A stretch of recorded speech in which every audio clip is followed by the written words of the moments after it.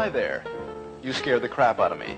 I'm Seth MacFarlane, Associate Production Coordinating Directorial Associate Managing Departmental Divisional Office Supervisor of the International Network Amalgamation Distributors Corporation Management Organizational Association of Men Who Like Pussy. I'm here to tell you about a fantabulous new series concept I've developed. It's called The Life of Larry, and it centers around the madcap, maniacal misadventures and general mishaps of a lovable but tactless lower middle-class mokes by the name of Larry Cummings, with his ever-present supportive wife Lois, his slightly oversized son Milt, and his incisive, cynical dog Steve. Let's look at a scene. And hey, keep an eye out for the outrageous Star Trek parody.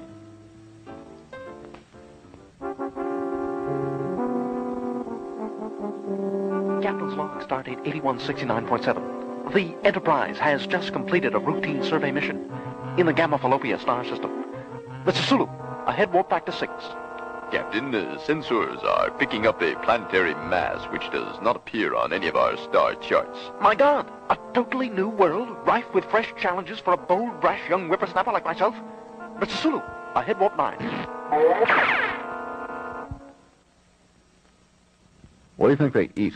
Oh, yes, I don't know. It's some kind of like space jerky or something, I guess. Yeah, because they're obviously, well, I mean, Shatner is obviously, getting fed fairly well. I mean, somebody's seeing to that. Yeah, I think what happens is he eats his food, and then whatever Spock can't finish, he eats that too. Oh, where did you hear that? Episode 65. Oh. Fucking fat ass is what he is. Captain, I am picking up an unidentified life form off the port bow, possibly a new species. Well, we don't really have time to investigate. Blow it up. We'll examine the pieces later. Sir, we are approaching the planet. Very well, we're beaming down. It could be dangerous. We may be killed. But that's why we're out here. The landing party will consist of myself, Mr. Spock, Dr. McCoy, and Ensign Skippy. Oh, shit. Honey, is Milt back yet? No, he's not, and I'm starting to get a little worried. I hate it when he does this, I mean, is it too much for a kid to just call his parents if he's going to be out late? I mean, especially in a city like this. It ain't safe, Lois, I mean, even in this apartment.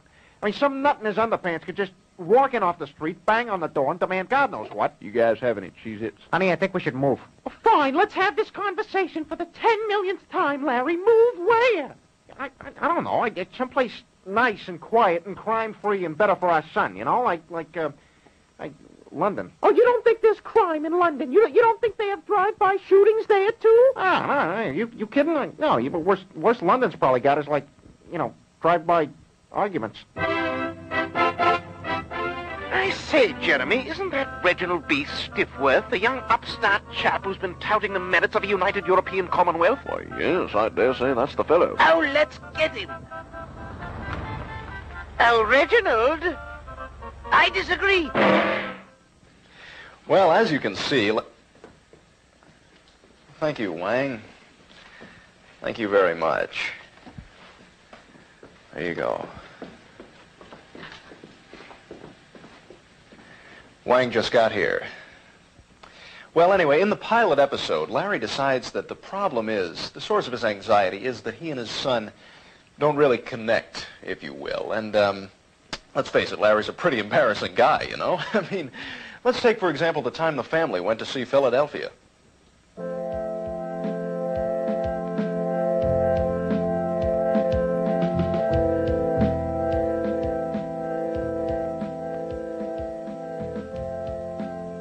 I got it. That's the guy from Big. Tom Hanks, that's his name. Oh, funny guy, Tom Hanks. Let me tell you, I've seen him in other stuff. Listen, anything that comes out of that guy's mouth, you know it's going to be a stitch. I have AIDS. Now that is funny. Listen, hey, bring that guy to a party at my house and have him say that, huh? Oh, God.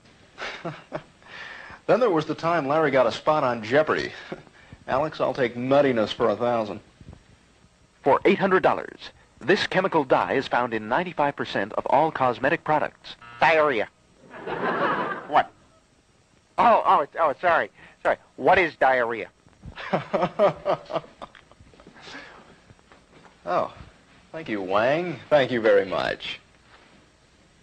Would you like some cheesecake? No? Well, I would.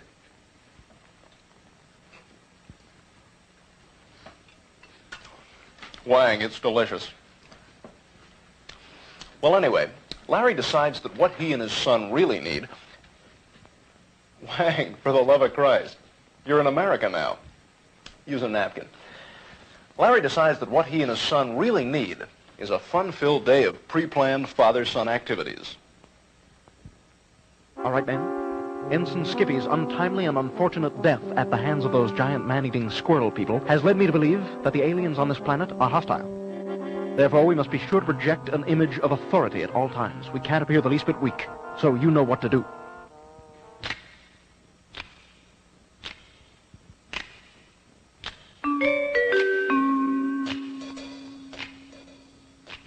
Hey, how about that? It says here there's another state that's going to abolish the death penalty. Oh, is that right? Yeah, instead they make you share a popsicle with Tom Waits. What state is that? I don't know. I got toothpaste on the article. Looks like Oklahoma.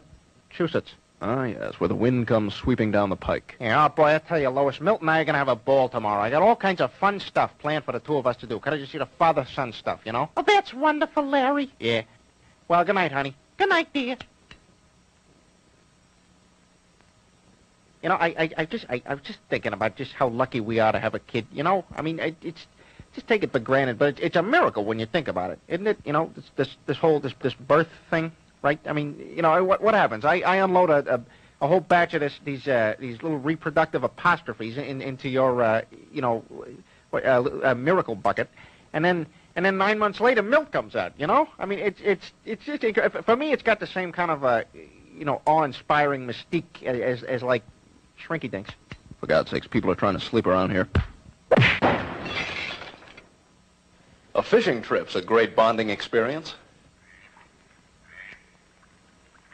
You know, I swear to God we forgot something.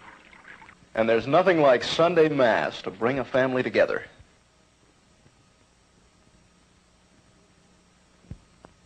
Religion, son. It's through religion that we'll come to know each other better. And so the Lord God smote poor Job with disgusting boils from head to toe. Oh, God, I hate it when he tells this story. And yet, throughout the entire harrowing ordeal, Job was able to keep his dignity, despite the horrible mottlings infesting his physical body. Oh, yeah, it's like those pictures you see of the starving kids in Africa with the flies all over their face. Doesn't even faze them. Sorry. Oh, hey, you think I could have one of those crackers? Sure. It may offend a few folks, but I can afford it. Well, Larry's an anomaly, to say the very least. I mean, what else can you say about a guy who didn't fart for the first time until he was 30? What the hell was that? Well, naturally, in the life of Larry, there's always a happy ending. After all, this is America. Well, thank you for joining me, folks, and I hope you'll be tuning into the life of Larry each week, because I sure will. I'm Seth MacFarlane. Thanks for joining me. Good night.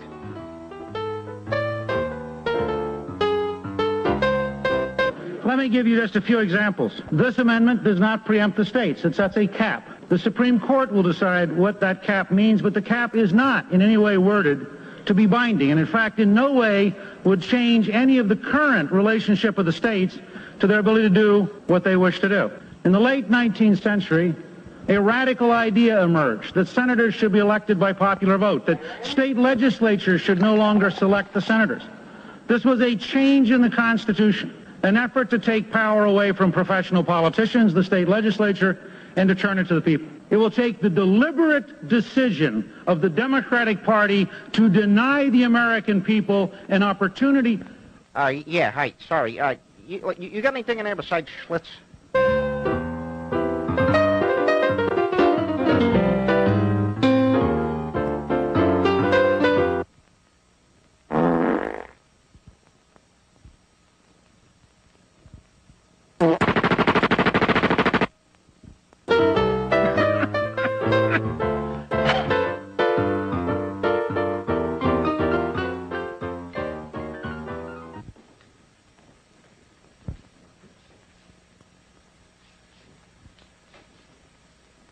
Wang.